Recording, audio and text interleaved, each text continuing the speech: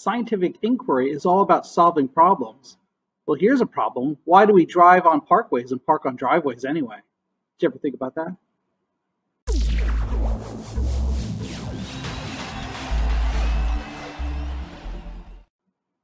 Hi, everyone, and welcome to our discussion about scientific inquiry.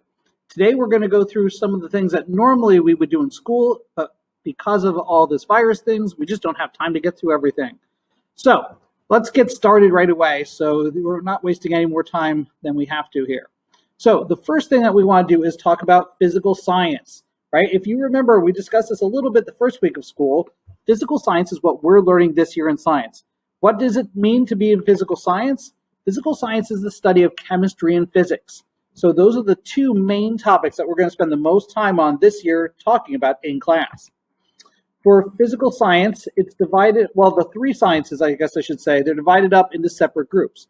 There is life science. This is what you're going to spend the majority of your time studying next year in 8th grade. Life science is all about living organisms. So think about anything that's alive that could be an example for you. Palm trees, I don't know, coral reef, platypus is a good example that's right up here on the screen. Right? Things that are alive, that's life science. Something not alive, well, think like a lump of coal or your desk or your pencil. Those are not things that are alive, so they will not be life science. The other one, oh, here you go. My picture's a platypus right there. Earth science. Earth science is what you spent the majority of your time in 6th grade talking about.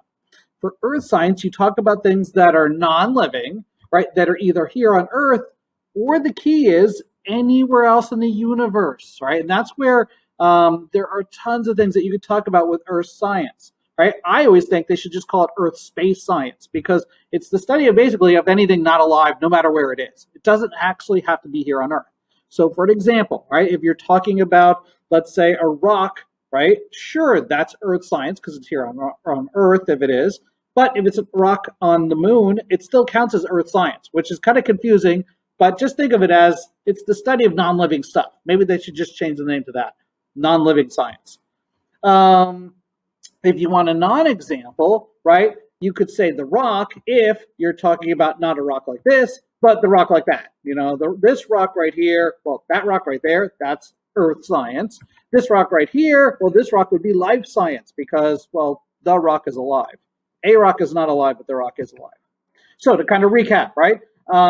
Life science, you're studying living things, right? Think like the rock, right? Or maybe a platypus or something like that, right? If it's, you know, something that's not alive, like just a rock, well, then that's, you know, that's going to be not life science. It's going to be earth science. Now, we come to the best of all of them, physical science. What we're doing this year in science is physical science as our main topic of study. Physical science is the study of property and the matter that makes up different, you know, elements that are on the periodic table, and henceforth all the other stuff that's around us, right? So what is matter? What are its properties? And then how does it change? What different changes go on with that? That's what we're going to be studying this year. So what's fun about it is, for an example, you could pick almost anything. Physical science is cool because you could talk about things that are alive or things that are not alive, right? How about a fire, right? Fire is great, but what is it actually made out of? What elements from the periodic table are inside of that stuff? So that's exactly what we're going to talk about. Now, while yes, you could talk about living things in physical science, usually, unless you're talking about the molecular makeup of it, then that kind of stuff falls back into life science. So if you were to say, study, oh my gosh, this creepy little animal right here, what? You think that thing's cute? Well, let me show you another version of it. Oh, here's this. Oh, no, it's definitely not cute anymore. But this would fall under life science. Again, unless you want to talk about, okay, what's the difference between maybe like the elements that are inside the animal's eyes compared to the hair coming out of its ear? Oh, okay, let's move on. That thing's creepy right there. Physical science would focus on like spaceships or things like that. They're usually non-living and everything like that for it. So let's try to practice with this a little bit. Are you ready? You think you're ready to do this? If I show you this picture right here, which one of the three sciences do you think it is? Probably, while you could argue different things, you know, you could argue physical science because you could talk about what elements make up the frog's skin and things like that. But in general, it's probably going to be life science because it's a living creature, right? If it was this, here's a picture of Jupiter right here. probably it's going to fall into earth science, right? Because remember, earth science is not just earth, it's kind of like earth space science, right? It's the study of non-living things. Right here, if I showed you this picture, probably, well, now you could kind of like debate, right? This is actually a photograph from Mars. This is a rover driving around on Mars right here, taking a selfie of itself. You could say, oh, that's physical science, technological things, right? The making of stuff, engineering, that's all physical science. But then the earth scientists could claim, oh no, that's ours. It's out in, out in the universe out there and everything because it's Mars. So both of those could both claim it and everything. But what if all of a sudden later today it takes a picture like this? Then you better believe it. The life scientists are all going to be in there claiming, no, that's now ours, right? Because now there's life on Mars and everything. This picture right here, well, you could say earth science if you're talking about, oh, okay, it's the tropics and water and things like that. But you could also say life science if you want to talk about the fish that are swimming around in the water and all the other microscopic creatures that are in there. How about this? What happens when they come out with a new iPhone, right? What will the new iPhone look like? Who knows? But if they were talking about just that, it's probably easily going to be physical science, right? Remember, things that are being engineered and created and built, that's physical science usually. How about this? A flower? Probably life science, right? Picture like this one right here. Well, you could debate, right? It could be earth science because it's talking about like the geology and how the water carved in that great shape into the Grand Canyon there. Somebody might be really specific, being like, oh no, it's life science because there are little people on the water jet ski or boat or whatever that is. Or you could claim, oh, physical science because of the boat that's in there. But probably earth science would be the one that would win this. How about this? Probably physical science because, again, you're talking about engineering. How is it that these planes are staying up and everything like that? Although, yes, you could argue earth science, look, ocean, skies, clouds. Life science, I clearly see signs of life in here, but probably physical science is going to be the main one for this picture. This one again, I don't know. Is it earth science, talking about why is it, what makes these waves happen and everything like that? Or is it life science because, well, there's a living creature right there? Or is it physical science? We could talk in physical science this year about, okay, how is he balancing? The water's pushing up on the surfboard. His gravity is pushing down on the surfboard. He's got to stay just right so he doesn't fall in the water and get eaten by sharks. But eating by sharks, that's back in the life science. And all right, let's move on here. So let's move on to the next section right here, right? There are two types of observations that we've been making all these observations about the pictures that you've been seeing and everything. There are what are called qualitative observations. And when I do this, I always like to highlight the L, like if you're writing it, maybe circle it or highlight it or something like that. Qualitative observations. They're kind of observations that use qualities, different things that you could describe about objects and everything. They're observations that do not have anything to do with numbers, right? So let's say maybe a qualitative observation about this picture in the background right here would be that tropical beach is looking mighty nice. I mean, your bedroom, your living room, your kitchen, wherever it is that you're watching this video, it might be nice, but it's probably not as nice as if we could do it right here, all right? Right, so qualitative observation, it's beautiful there, right? Or how about this picture right here? Oh, that's kind of scary right there and everything like that, right? But a qualitative observation could be that squirrel looks mighty hungry. I mean, it's not looking like it doesn't want the peanut. It looks like it is pretty hungry right there. The opposite of this, right, are observations that are called quantitative, right? And for this, I always stress the N, like it means it's an observation that uses numbers, right? Quantitative numbers are involved in this and everything.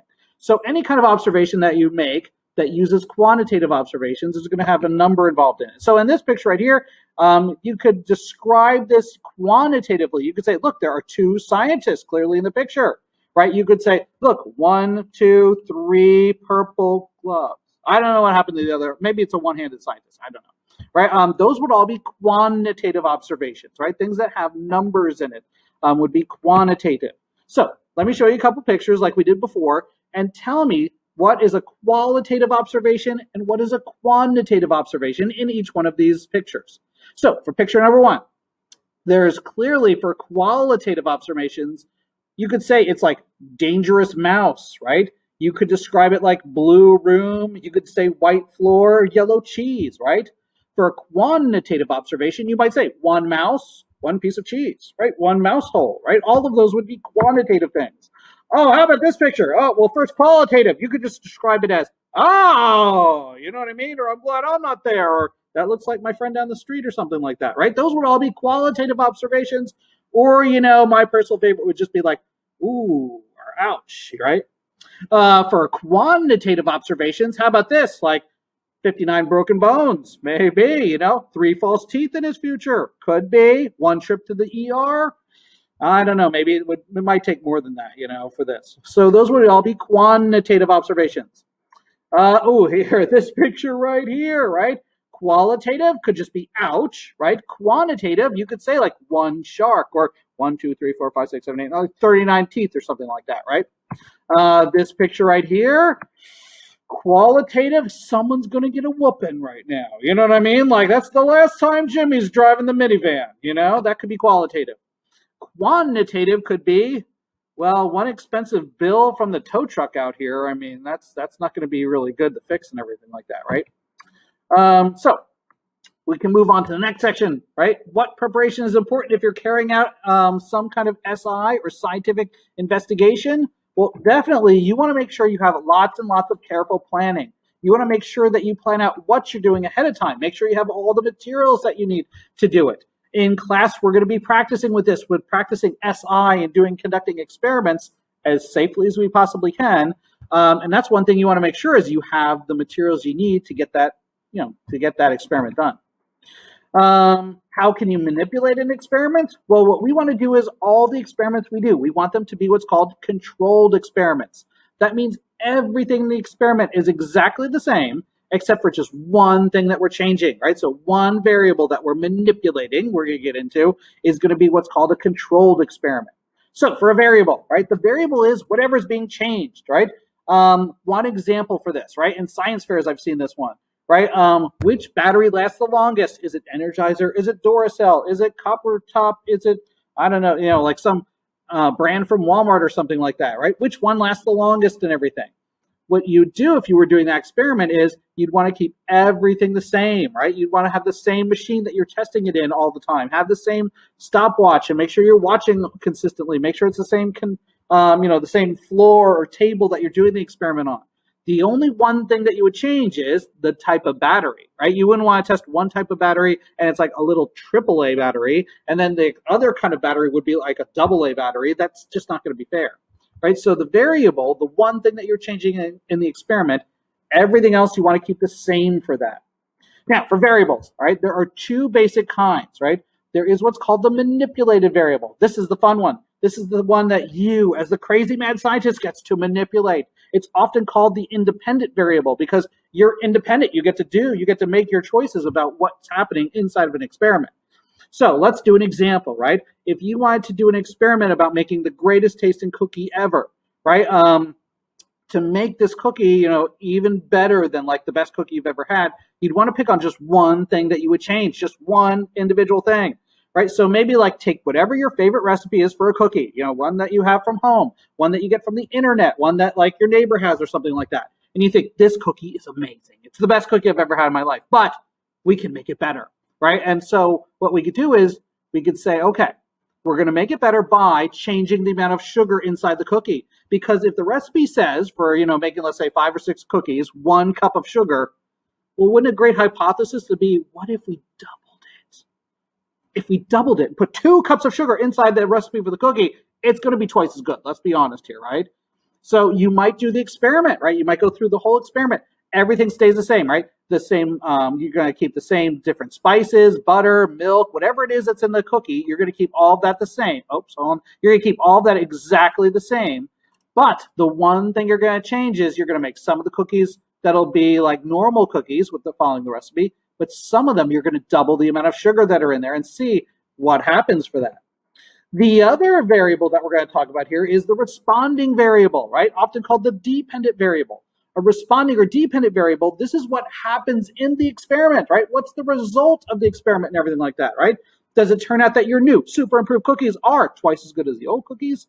Or does it turn out that there's a reason there's only 1 cup of sugar, right? Maybe all that extra sugar crystallizes and your cookie, I mean, it's hard as a rock. I can't eat it. I broke a tooth, kind of thing and everything. So that would be the responding variable. What happens in the actual experiment when you're doing that? Okay, so to kind of like go through this really quick, right? With variables, right? We could give some examples, right? If you were doing an experiment, what factors might affect the taste of soda? So let's say you want to have like an experiment about soda here and everything. What are some things that you would want to keep the same, right? You would not want to be changing this to make it safe, right? Maybe the temperature of the soda, ice or no ice, the type of cup that it's in. Is it new soda or is it soda that's been sitting around all day, right? Soda that's all fresh, right? It's not one like you pop the lid, you shook it up compared to the other ones not shaken up or anything like that. Those are all things you'd want to keep the same. How about, let's see if you were doing, testing out cars, right? Which car is more fuel efficient? Similar things. You wouldn't want to change things like you wouldn't want to be testing one car and the windows are down and the other car, the windows are up. You wouldn't want to have one car being tested with like 10 people packed inside of it and the other car with just one person in it. You'd want to keep everything as simple and the same as you could for it. Other variables, let's see here. What factors might affect fish population in a lake, right? You want to pick, you want to keep everything in the lake the same, right? You wouldn't want to compare two lakes. One lake is like in the sun all the time. The other lake is in the shade all the time. One lake maybe like people are feeding the fish. The other lake they're not. Maybe one lake is polluted and the other lake is clean. Everything to compare, you'd want to keep the same and everything. Factors that might affect a tomato plant, right? You'd want to keep it all the same. Not one's getting water and then the other one isn't. One's in the light and the other one's in the closet. Everything would want to stay the same as far as variables go, right? So these are all just examples that you could talk about different variables. And remember, all of the answers for these are in the workbook that you have in Schoology, right? So you can always go to there to study it in, on Schoology. Okay, controlled experiments, right? Controlled experiments are the type of experiment we always want to do. Like I was saying, only one variable changes at a time, right? So a good experiment might be, how hard do Venus flytraps bite? Do you ever see Venus flytrap, right? Do you ever wonder, like, the fly goes in there, it traps the fly and eats it and everything like that? But what if your finger went in there? Or in this case, your whole hand is in there and everything. I mean, would that not go well or something? I don't know, right? So you could, maybe you could do an experiment where you'd have like some kind of little meter that would measure how hard they bite and everything. But it would be a terrible experiment to try to measure how hard and how fast do they bite. That's not a controlled experiment because now you're trying to test two separate things, right? And so if you're doing a series of experiments over and over again, it might get, a little bit messy because two things are being tested at the same time and everything. Another thing, how about this? Classifying. Everybody loves to classify. As human beings, we do this constantly. We like to classify things. We like to put all our socks together. We like to put all the shirts together. We like all the pants that are the same color together for it. Or how about jelly beans, right? Even when my children were super little, right, they'd all like to do this. They put all the orange ones together, all the blue ones together, and all the yellow ones together, and then they'd eat them. Rarely did they just want to like hork them all down and everything. So we always like to classify things as human beings, right? It's pretty normal for us to like to do this, and scientists love to classify things. We like to put things in order. Let's see here. Let's kind of move on. Oh, the mini variables experiment. I'm going to attach that onto this. There's going to be a little mini experiment at the end of the video here talking about the differences between independent variables and dependent variables. So it's actually where you can see what's going on with it. That'll be another kind of a little mini experiment for you. And this picture right here. Oh, what could you infer from this picture? Right, in class last week, we were talking about the differences between, basically taking in observations, taking in information, and then inferring is using it, right? So an observation would be red car coming out of the plane, right? That's just straight up a piece of information you got. But inferring means you're using information in your head to kind of figure out what's going on more, right? So maybe look, on top of the car, there's kind of like this thing that kind of looks like a luggage carrier. Maybe that's a parachute right there. So you might infer, hey, they're just dropping a car, onto some place where there wasn't, maybe it's like an island or something like that, where they want a car, but they couldn't get the car there by driving it or something like that, right? So that would be inferring. Make a decision, use some prior information along with the data that you've collected. Okay, another topic, scientific law versus scientific theory is another thing we want to get into, right? Scientific law, right? A scientific law is something that scientists know is going to happen absolutely, positively every second, every time, right? No matter what, right? So for an example, one of the most common ones is the law of gravity, right? We know that if you're here on Earth, gravity is going to win, right? It's going to pull us down towards the center of the planet. Doesn't matter if you're on this side of Earth or the other side of Earth, right? Doesn't matter if it's night or day. It's always, always true. So they call it a law, right? It's a big deal for a scientific law to be there. It's got to be something that that scientists have studied for literally decades, right? Hundreds of scientists all over the world have studied this in order for it to before it becomes an actual scientific law. If there's a scientific theory, right, the important thing for you to get is it's almost a law, right? Some people think like, oh, a scientific theory is just something like I came up with an idea, and that kind of thing, like, shorts are better than pants or something like that.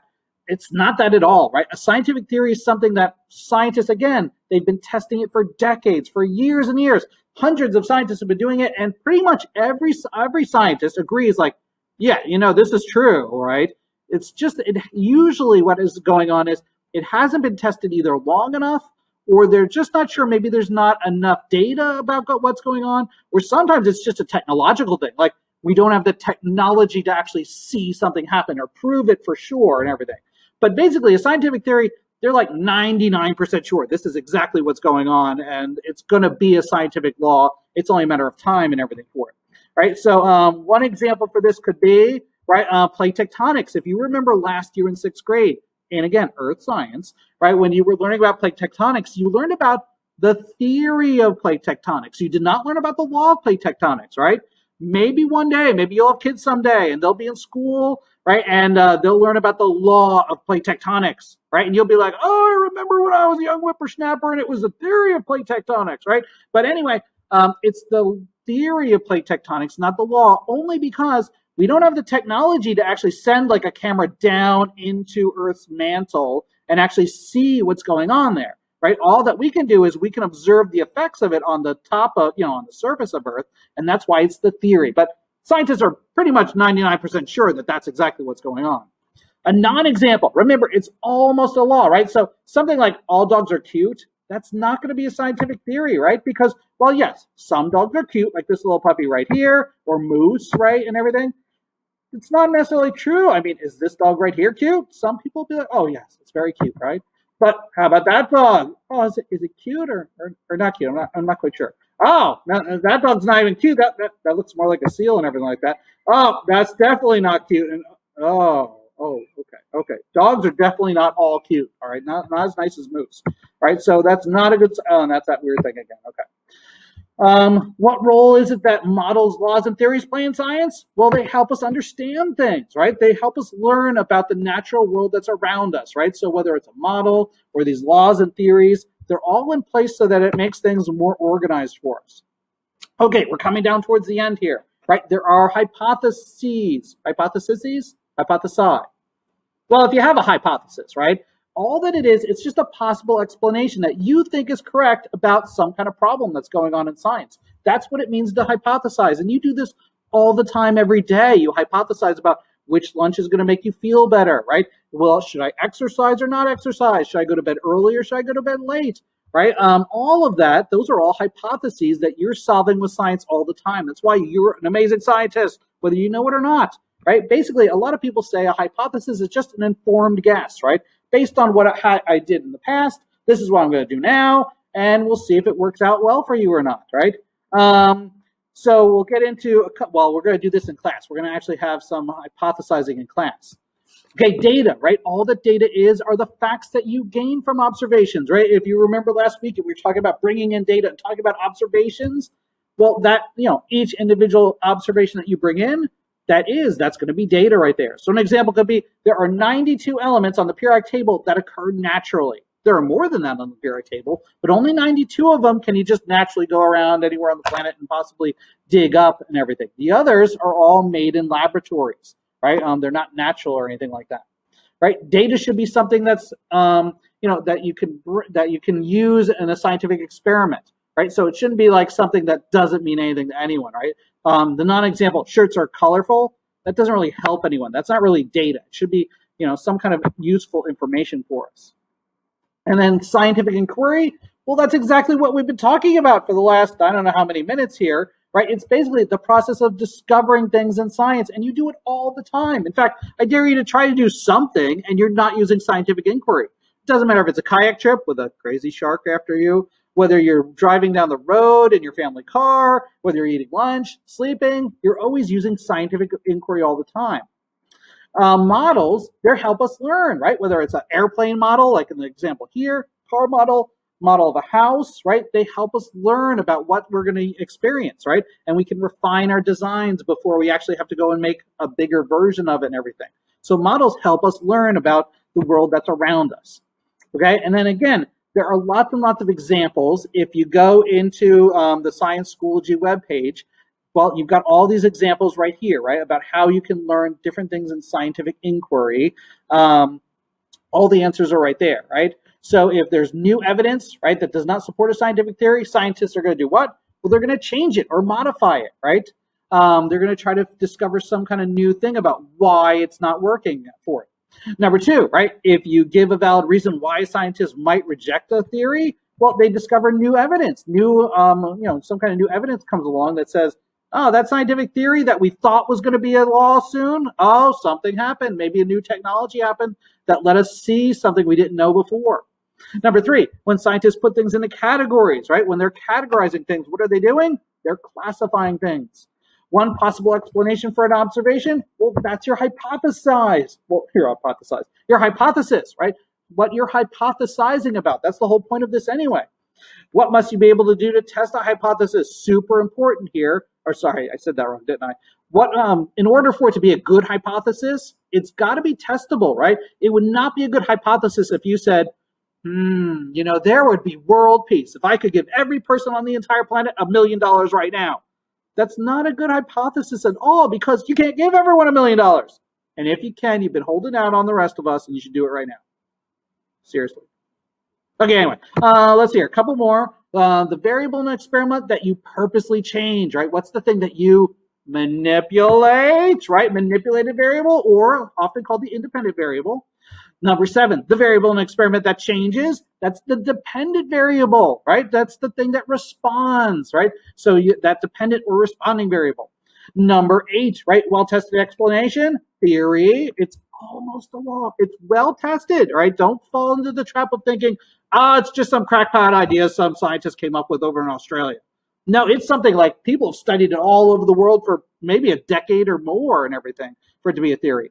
And then if it's happening every single time, right, that's where it becomes a law. That's like the highest level of science right there when you get to that level. Towards the end here, right, these are facts and figures gained through observation. That's where you have data. Oh, sorry, we'll switch it around here.